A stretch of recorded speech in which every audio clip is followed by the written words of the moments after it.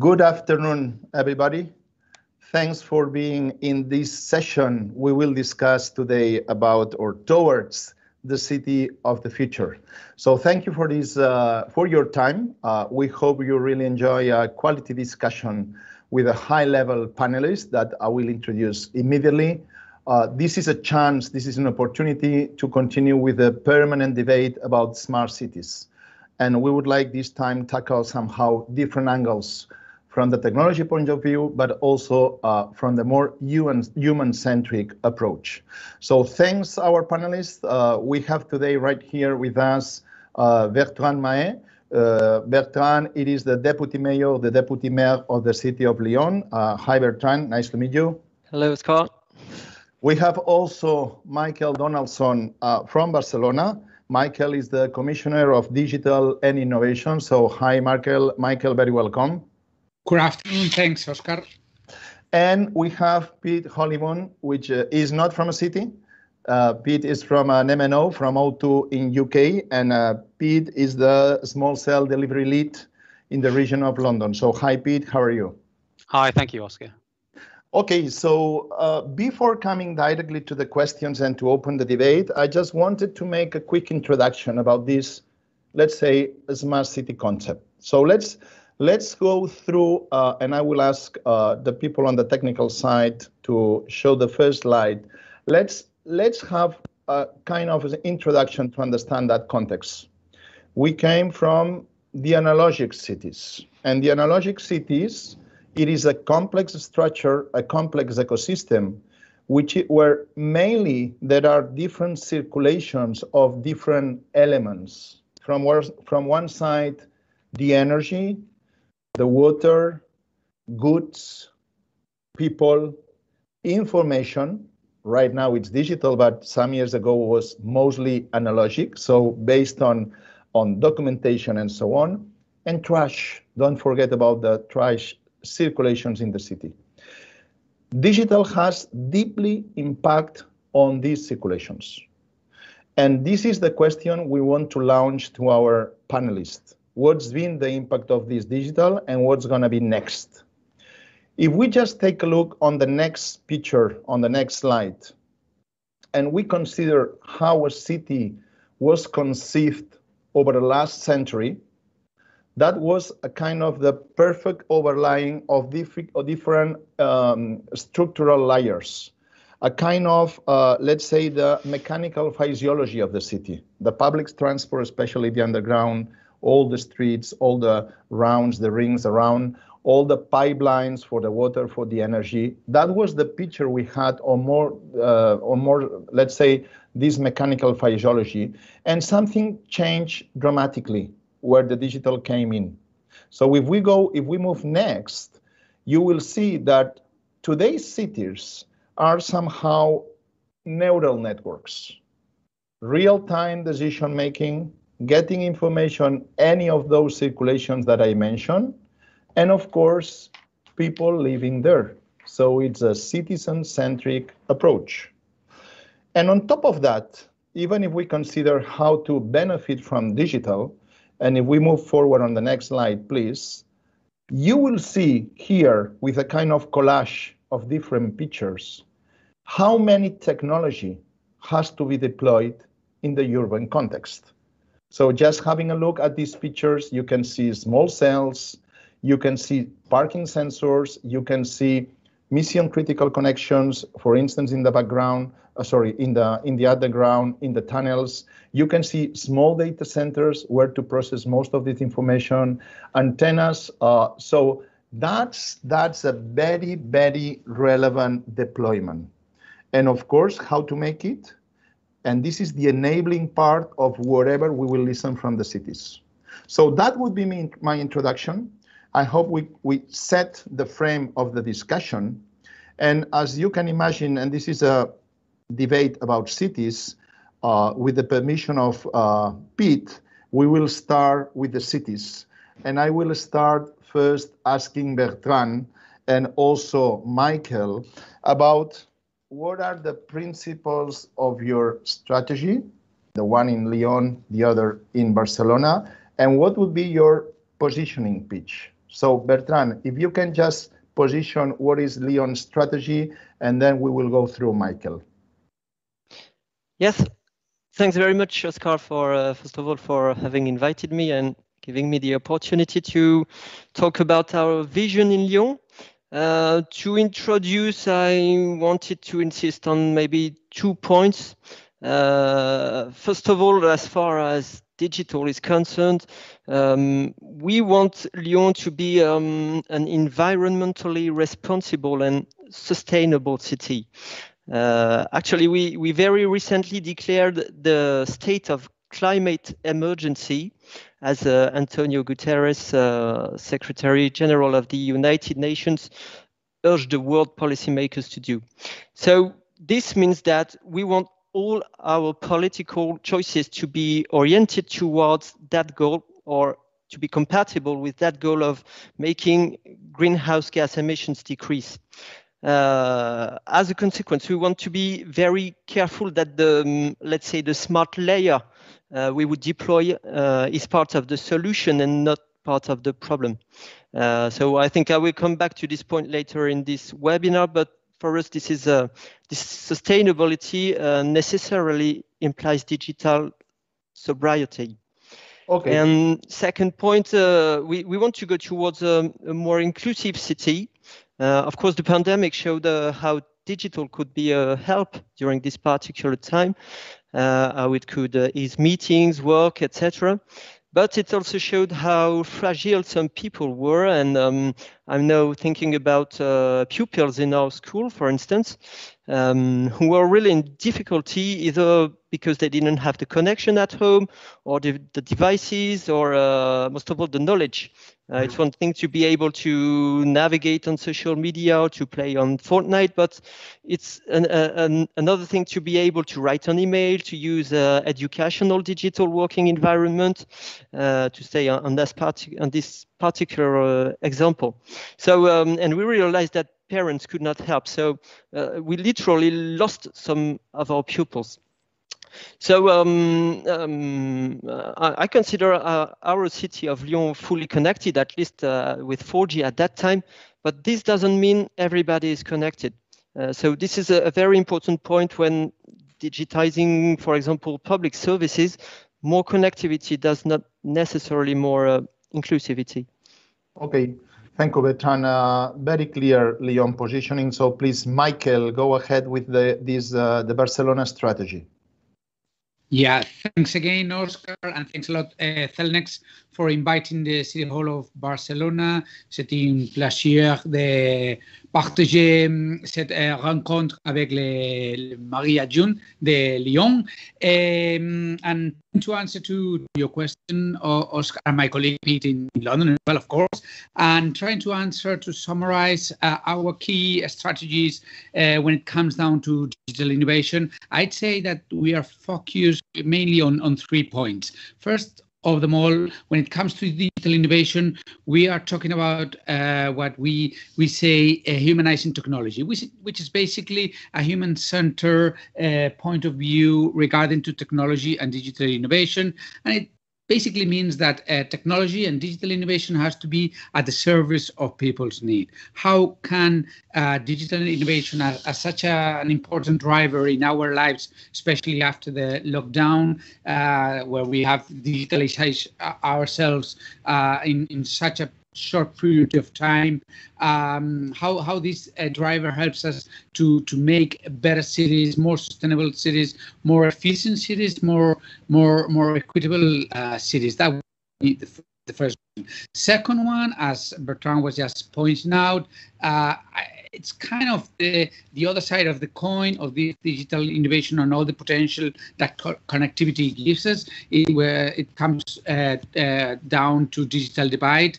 That would be our second priority, fighting against the digital divide, working for digital inclusion as a public policy. As the Deputy Mayor was pointing, it's not only about connectivity or not only the access to devices, but it's also about the skills, all how to use the whole potential that internet and the rest of the IT technologies gives us. So we've got a lot to work on that, and that's why it's one of our strategies and one we are investing and putting a lot of our resources. And last, of course not least, the use of the emerging technologies, maybe not such emerging technologies, such as big data, AI, Internet of Things. We want to use these technologies in order to provide better public services, but at the same time, we want to introduce an ethic dimension on how we manage, how we handle these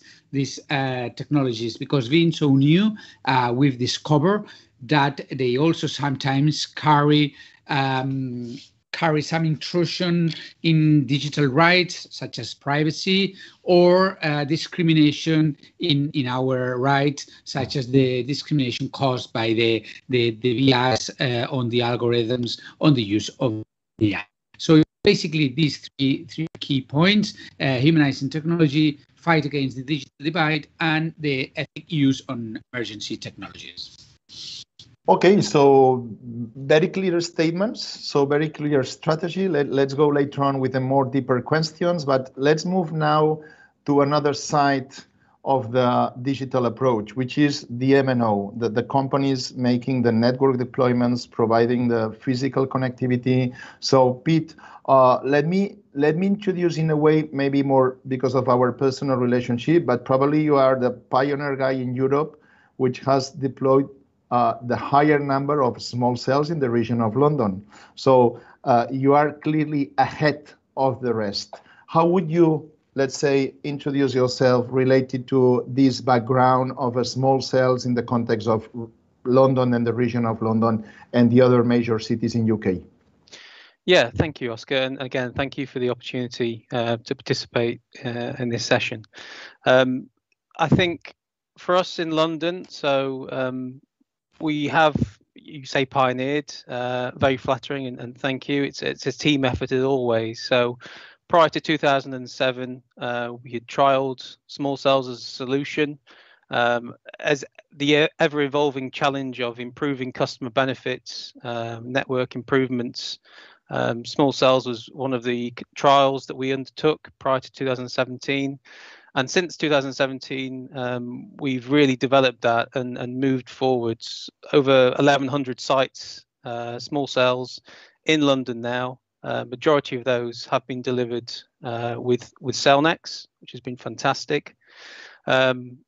We've really developed that, and I think we're at the point now, and kind of a changing point where London is the centre of the volumes we've delivered to date, which you'd expect as a big and large city.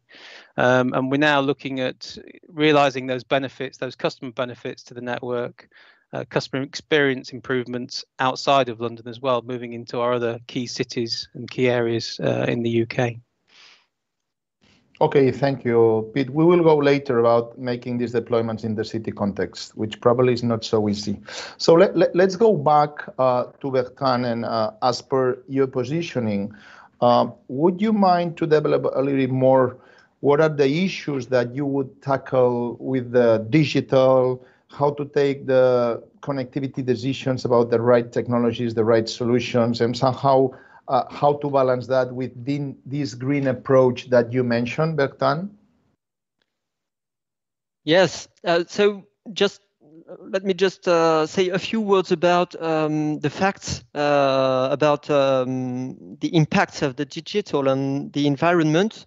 Today, production and use of terminals such as screens, computers, smartphones, so terminals, data centers, telecommunication networks, and IoT connection modules represent around 3.5% of greenhouse gas emissions in the world. And so this is more than air transport. And above all, the problem is that these emissions increase by around 5% a year, so which is a radically unsustainable trajectory. Not to talk about the fact that the materials are hardly recycled. devices in big proportions finish in like gigantic dumps, for example, in Ghana. And the materials are extracted in sometimes in disastrous environmental conditions. Think about rare earth in China or Africa, for example. And moreover, problem is that devices have very short lifetimes. So we believe in Lyon that we can no longer rely only on supposed positive externalities of the digital. We really have to measure the environmental impacts of IoT, smartphone, smart objects, networks themselves. And we must be also very demanding on the recyclability of the devices. So the environmental gains we can hope from technology do not necessarily exceed bad environmental impacts of the technology itself. And so we need an objective point of view on it before deploying the technology. And unfortunately, today, it's really not the case. So let me maybe give you two examples of what we believe in, what we don't.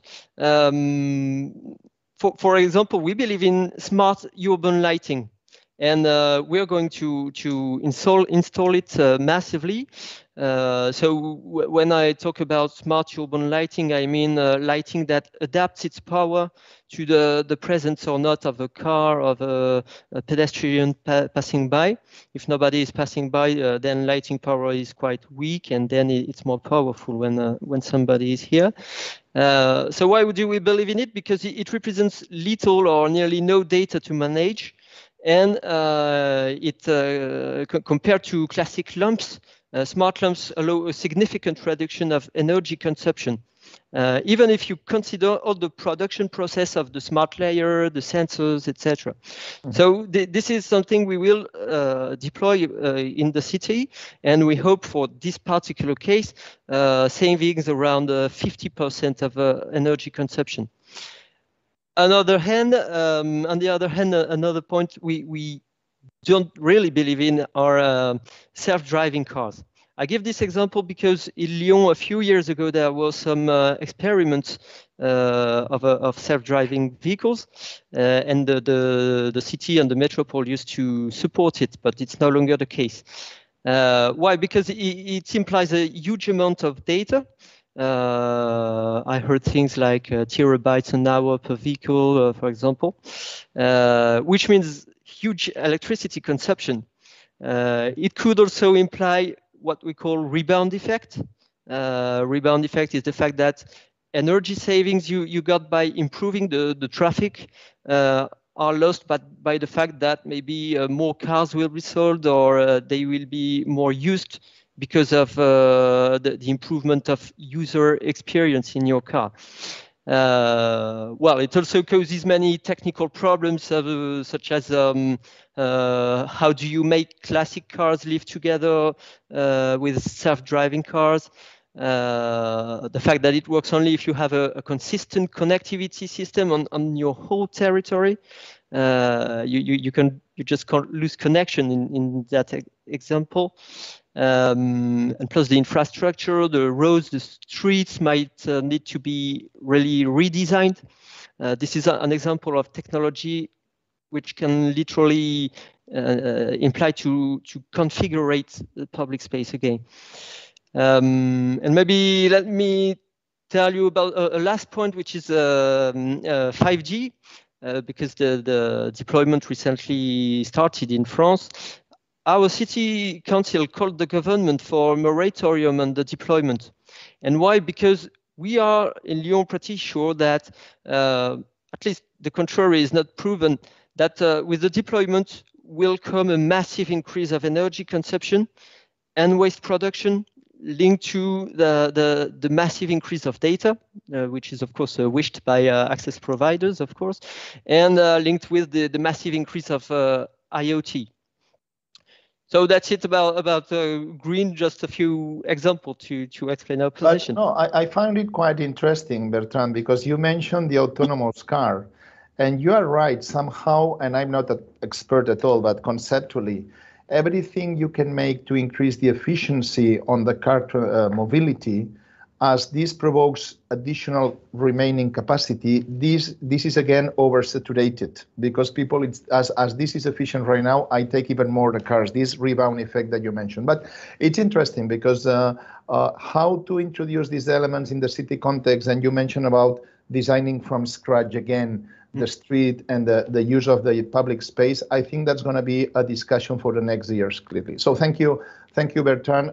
Very interesting. So let's go, Michael, on the Barcelona side. Also, Barcelona, probably for many reasons, for the investment of the private companies, because it's the mobile world capital. It's also a smart city reference worldwide with the Smart City Expo and so on. It seems that connectivity levels are really good, although, of course, this digital divide for specific groups of our social structure, it is something that we need to fight against. But assuming that this connectivity is good one, really good one, what about the possibilities of this new generation of technologies like the 5G, and what are the new kind of ideas on your, let's say, strategic framework, on your mid long-term plans as a city? Yeah. When it comes to connectivity, as you point, Barcelona is in a quite very good conditions, I would say. I don't want to compare myself to any other cities. We need to focus on our situation, but we can be happy. You're right. We've got these two big events, Mobile World Congress and the Smart City Congress. We've been collaborating in a dynamic of public-private collaboration that has brought a lot of good success to the development of our city. And in fact, we carried on last October with the impact of the COVID, and especially with the lockdown. We carry on a massive survey in order to know the situation of connectivity in the city and the use of the internet, the good use of internet. Figures are really good in that sense. 94% of the population is connected. From that 100%, 85% is connected to fiber, which gives us a good quality, because it's not only about being connected, but having a good connection, good quality of connection that allows you to deploy all the potential that connectivity gives you. On the other side, and as we were pointing the first part of the intervention, we've got, it arises the digital divide, and especially it's more important with the contrast after the impact of the lockdown and this hybrid digital analogic times we're living. The good news, or relative good news, because when it comes to individuals and people who are suffering this digital divide, we cannot talk about good news. But the thing is that only 1% of the population in Barcelona, that's more or less like 10,000 out of a million, more than 1.5 million population that lives in Barcelona. This 1% cannot access to internet because due to economic issues, economic problems. So that is something that we are focused on, and that's something that we are keen to work, that we are going to care to work. It's not only about connectivity, but Bertrand was pointing it out at the beginning. It's also about the capacity and the skills you have in order to use it. But it's true that without connectivity, you have got nothing at all, at least in the digital world. So yeah, it's very important not only to guarantee to have this right to access to internet and the better quality, much better. It's also about progress, and it's also about studying and deploying new technology. And when it comes to connectivity and when it comes to new technology, we're talking about 5G. 5G, we all know what the characteristics and what's the good thing that means this jump from 4G to 5G, the lack of latency, the quality, the speed, the amount of connections at the same time, and this is going to allow us to to try to develop a lot of innovation in the sense of humanizing technology. We were saying before, we are working close with the mobile. They've got the 5G initiative, and with them we're going to launch now on the Calalier, which is a public equipment that centralizes the urban innovation in Barcelona, in the district of the 22 Arroba. We're going to deploy a 5G lab, which is going to allow us to test on real time and on real public space. We were talking about the autonomous car before. We'll be able to test this technology regarding to different different innovation projects that we are going to come from the public initiatives, but also from private initiatives. So we're going to have a lab, which is basically a space in the city, and it's going to allow us to keep on with this dynamic of collaboration between public and private sector, always trying to focus on the good common values and on a good common interest that everybody that lives in the city in Barcelona are looking forward and are trying and they are really working on this. So, Michael, we would like to be invited with the conclusions on the connected car. So maybe you can convince Bertrand and Leon that they can change their ideas. No, just joking. Absolutely. So, thank you both. I think it's clear and interesting. And now, I go back to Pete. Pete, normally the MNO, let's say, was used to make the network deployment in what we call normally the macros on top of the hills in some rooftops, but now things are changing. You are a very relevant actor on the skin of the city, so you are in the middle of the crowd making these deployments and so on. What can you explain us about working in this so dense city context? Yeah, I mean, it's a very dynamic environment, to be honest with you, ever changing. What we've, a small cell to us, and it can vary, but the small cell to us is a capacity solution. The purpose of the small cell is to offload the traffic from the surrounding macro cell, which then yields greater customer benefits and customer experience through doing that. So by bringing the small cell or the equipment closer to the end user, it improves that customer experience. So it is a dynamic and challenging environment. Lighting columns is a typical deployment that we've used to date. We need to be sympathetic to local authorities in terms of making sure that the aesthetics of those lighting columns, those structures, those assets, what we would like to deploy is in keeping, is discreet. Our equipment vendor is Nokia. We believe we've got a product that we rolled out on those 1,100 plus sites that is suits that criteria. It gives the customer benefit, it gives the network benefit, it gives the connectivity benefit, whilst being sympathetic to the structure it's installed to. Mm-hmm. So yeah, I think it's being mindful of the environment we're deploying in, and mindful of the requirements and the needs of the local authority that our suppliers are working into. Pete, you mentioned a concept that I think is really interesting and maybe it could be helpful to the rest of the audience to go through. This idea of capacity solution. So may you explain a bit more, not technically, so the audience can get that concept, which is really interesting. What does it mean in a crowded place? Yeah, so essentially a macro cell is there to provide coverage for a surrounding area, for a particular area. That has a limited amount of capacity. A busy central place, city centres, what have you, have a limitation on the capacity of the surrounding macro cell. So by having the small cell closer to the end user, what we find is that customer experience throughout the duration of the user in that environment improves. So yeah, it is key. It has been key. We've seen, when we trialed this some years ago, these are the improvements we've seen, and these are the benefits to our customers and our network that we've had over the years, and want to continue to develop. So very, very, very interesting. And let me, from your pitch, a question maybe directly to Bertrand and Michael.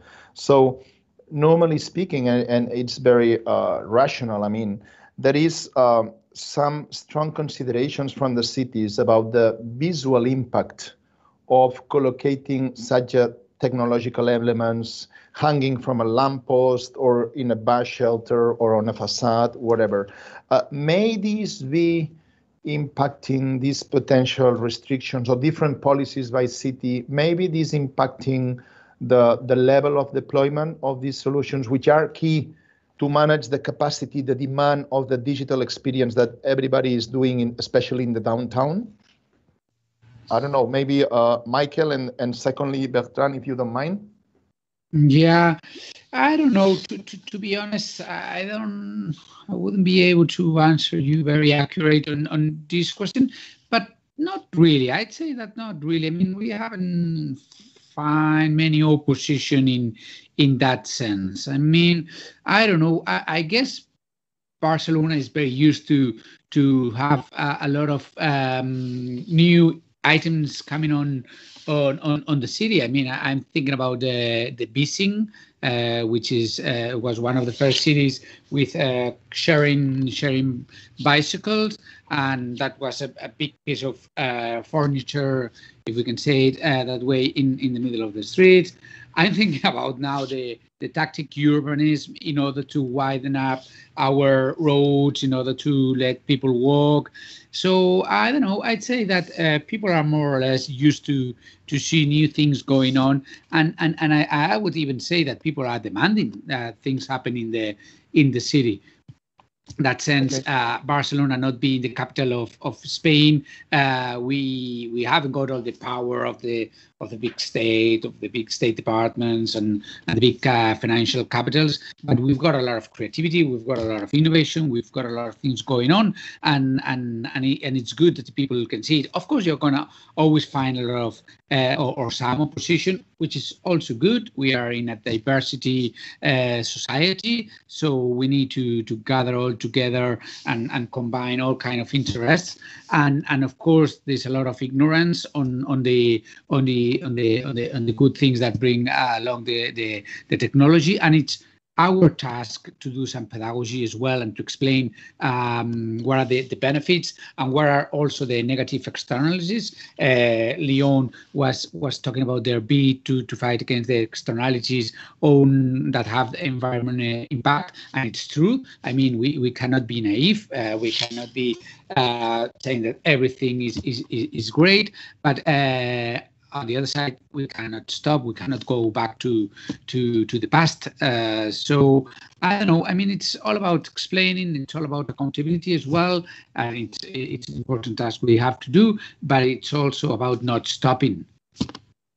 Okay, so like listening this music from the city that is open to understand the advantage and of course to manage the difficulties too. So thanks Michael. Bertrand, any additional, let's say, point element on Michael's position?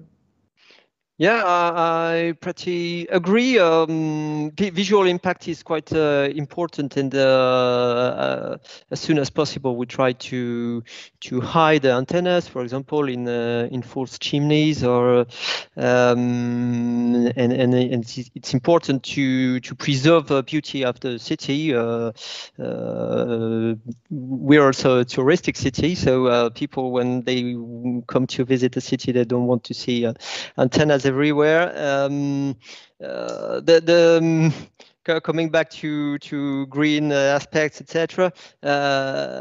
Problem with hiding is that people think it collaborates to the dematerialization imaginary, you know. So it participates to make people think that IT is like not existing physically. Transparent. That's it. Absolutely, absolutely. So thanks. Let's go because before going through questions, because it seems there are quite a lot. But let's go to let's say a final positioning from each of you. I'll go through question each of you, and maybe then we can open a more questions-oriented session later, or last part of the session. So to Bertrand, listening to you, my question would be, what's next? Is this movement going to be equalizing all the cities? So at some point over the future, every city will have the same model? Or on the other side, what would be the cities leading? How much this will be this ranking, positively speaking, of cities, and what's the next station of this journey? Well, I think today the question is, do we as citizens want to go further towards so-called smart city?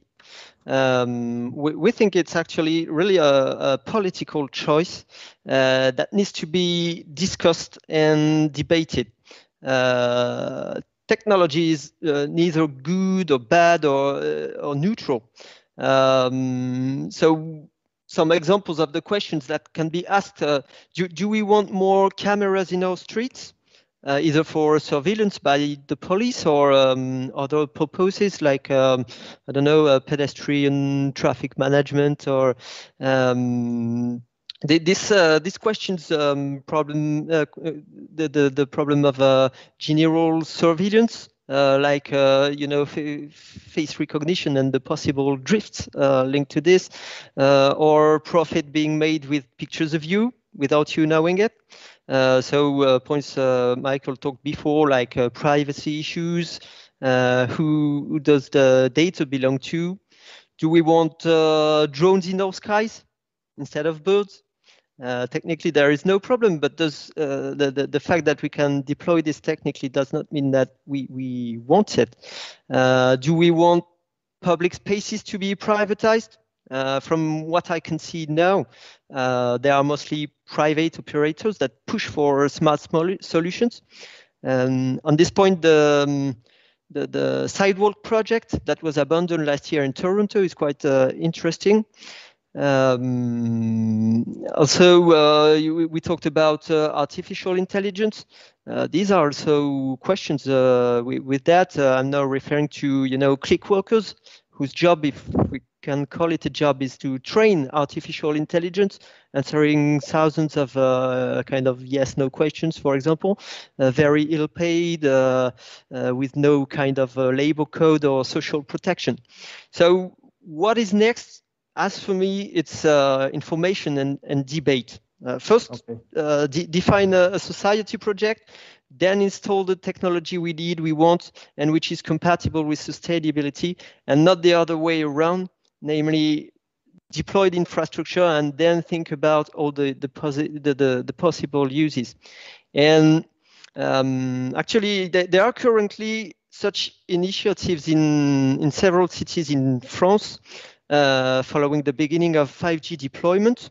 Not yet in Lyon, but we are thinking about doing something like this, which consists in kind of citizens' assemblies, where technical experts, sociologists, access providers come and talk with citizens about technological issues. And at the end, those citizens write recommendation that can inspire policymakers. So this is quite new, but I do hope that in the future this could really be generalized, because I really believe it can help to define a societal project.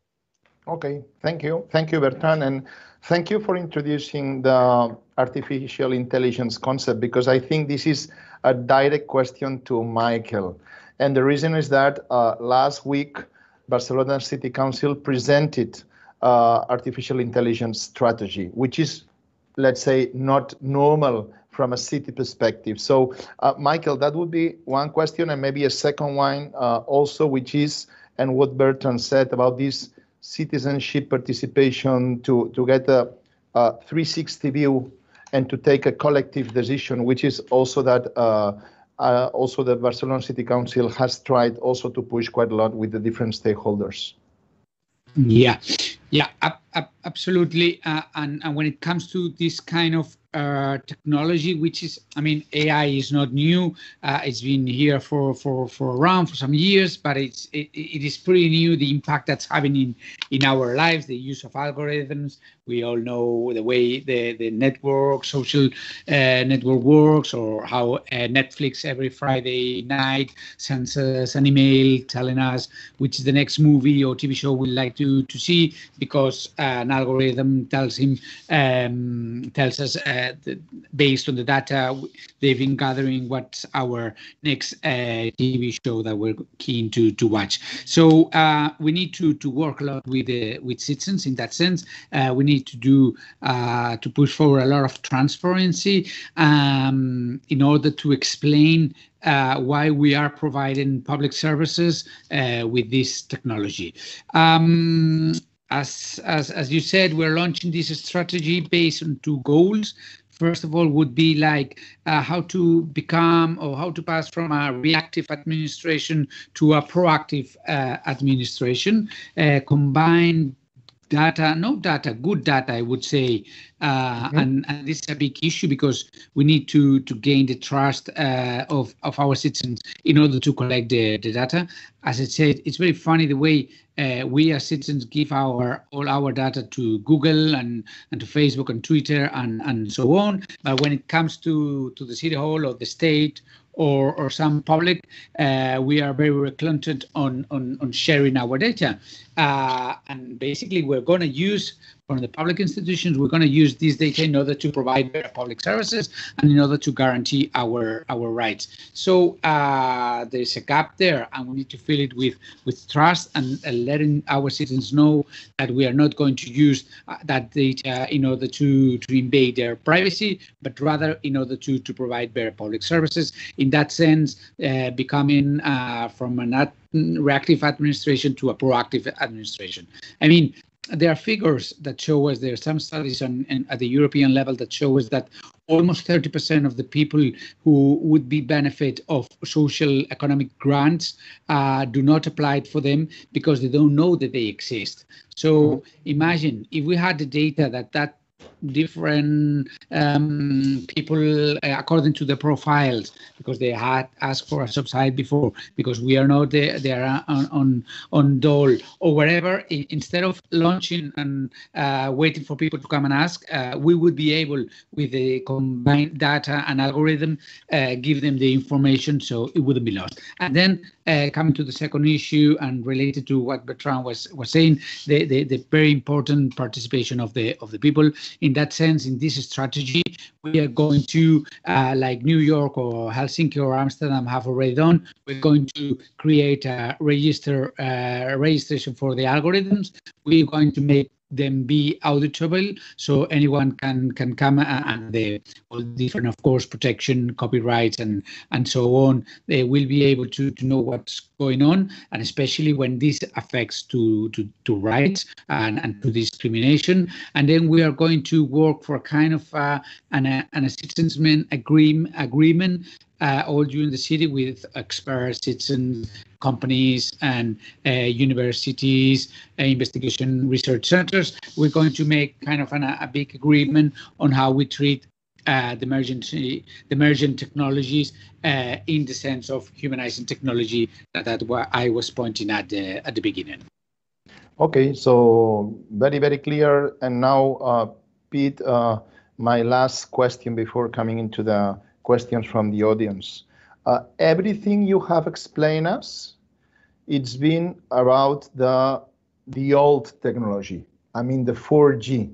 So all these deployment you mentioned are 4G based small cells. So how will be the 5G and the key benefits? So how this will explode somehow in terms of deployment and additional value to the citizenship and to those hotspot capacity that you mentioned? Yeah, I think it's it's important to note that whilst 5G is an important technology that we're bringing on board, as all MNOs are across the world, there is still a large share of any given network that is, the handsets, the devices for 5G is still, I wouldn't say in the infancy, but are up and coming. They are developing. The volumes aren't there yet.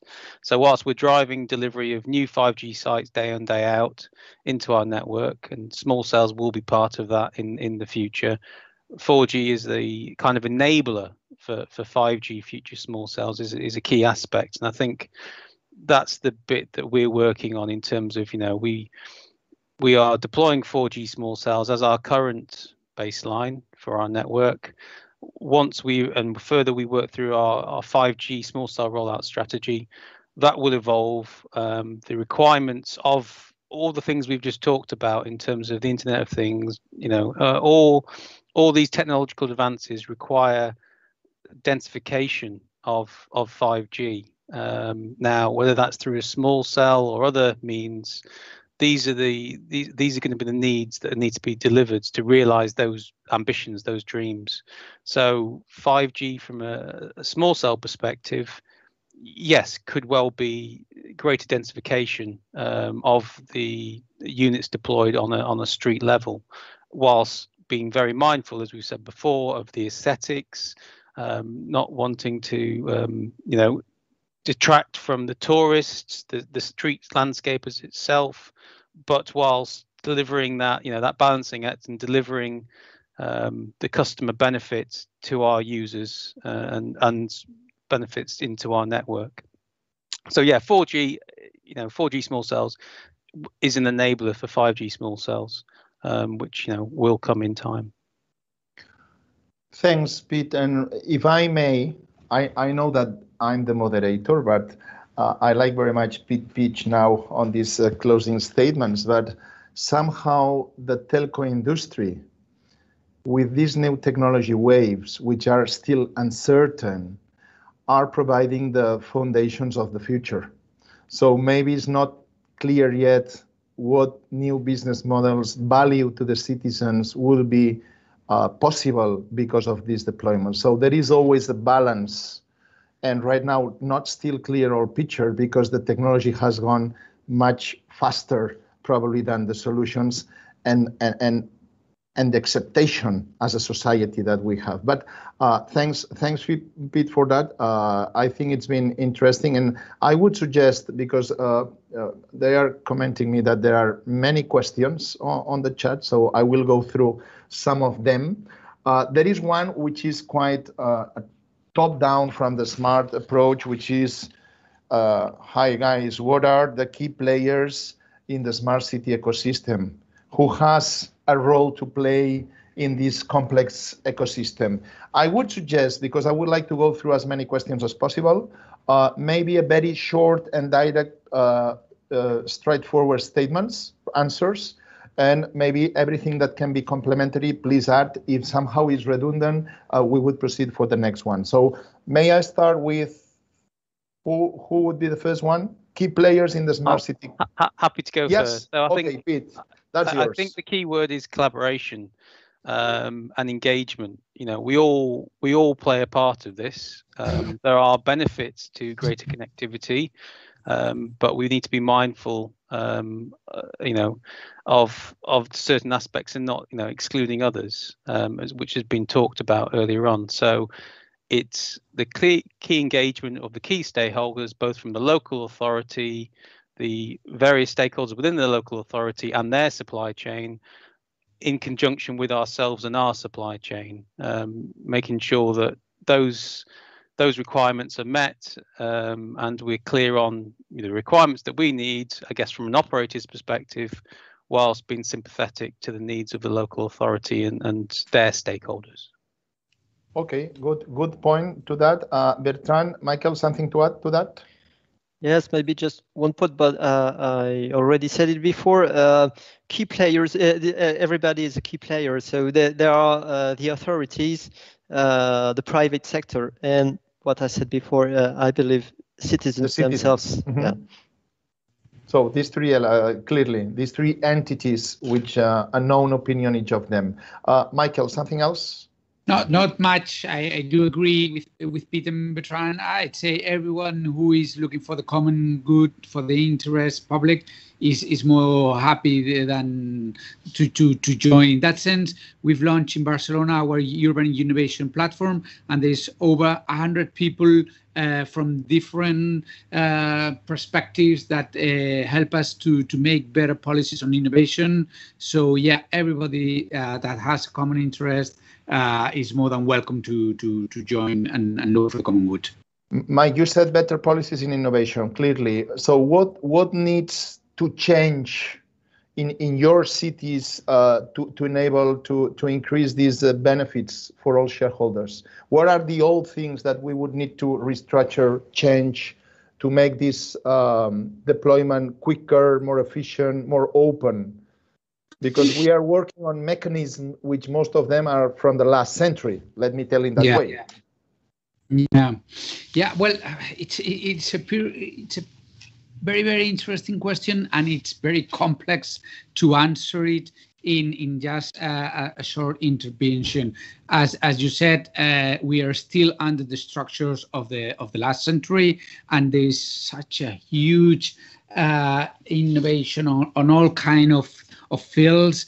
We know now, Harari was telling us how in the last 20 years there have been as many of technological innovation as the whole history of humanity, and we are still trying to cope and to understand what that means. So as we won't be able to understand all the technologies because there are so many and they are so complex, I'd say that what we have to look forward is to try to share some values that identify us all together, and then everyone from their own perspective will be able to join, to provide, to deliver, and to add good quality public value. So I'd say Pete was pointing out collaboration. This one is key. Diversity, bringing in diversity, different points of view, different perspective. Trust is very important to be trust,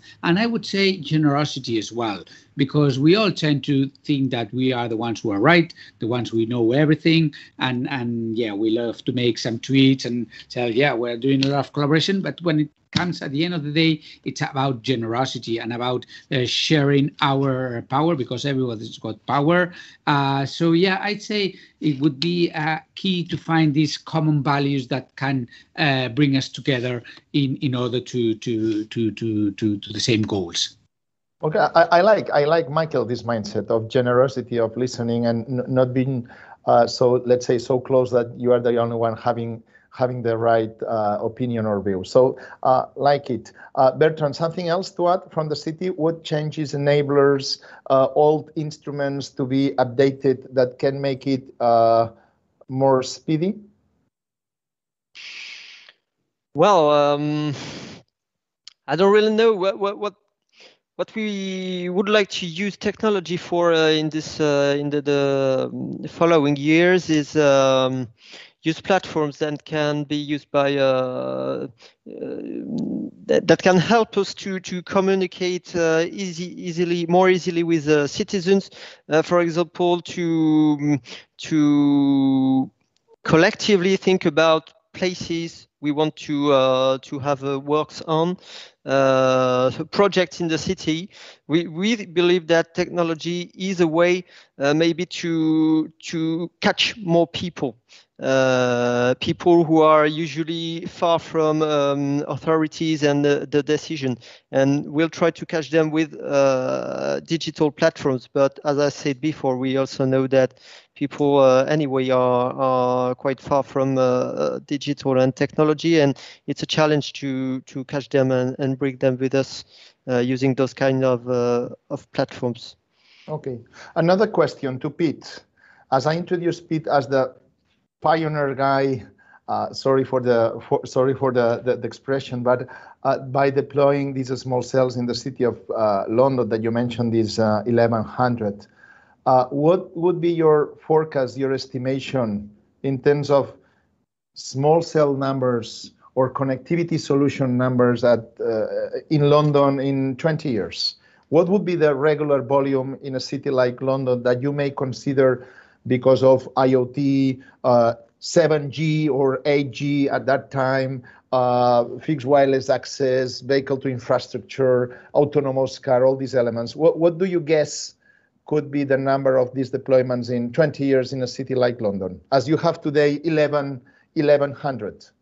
Yes, I mean, I think, whilst we've delivered a lot in London, that's not by any means us saying that we've delivered enough in London, or it's not that we will stop in London. We recognise that there are continuing. A network is a living, breathing thing, continually evolving. Technology, as you say, is continually evolving. The requirements of the technology continually evolving. So there are many volumes and numbers and numbers banded around. I'm not going to commit to a number on here, but you go as far as 20 years into the future. That what's happened in the last 20 years, technology-wise, and from an M&O perspective, huge amount of activity. So, are we going to see that activity, the same fold again? Quite possibly.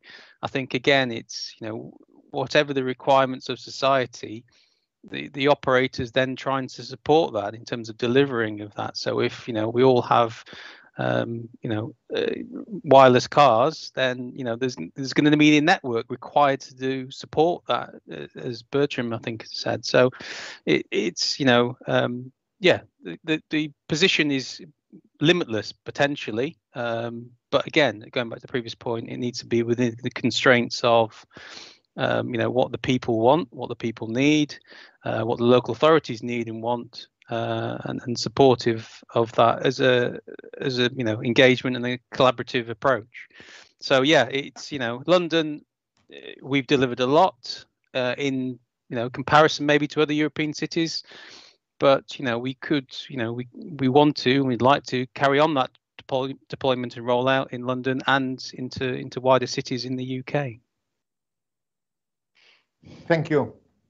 May I just get some extract, as we are 3 minutes left to a couple of minutes left to get the closing time. So first, I will just cover concepts. I don't want to go through the same, let's say, topics, but conceptually, I think we are a more human-centric from the cities. Some years ago, we were more technology-centric. I think right now we are more human-centric.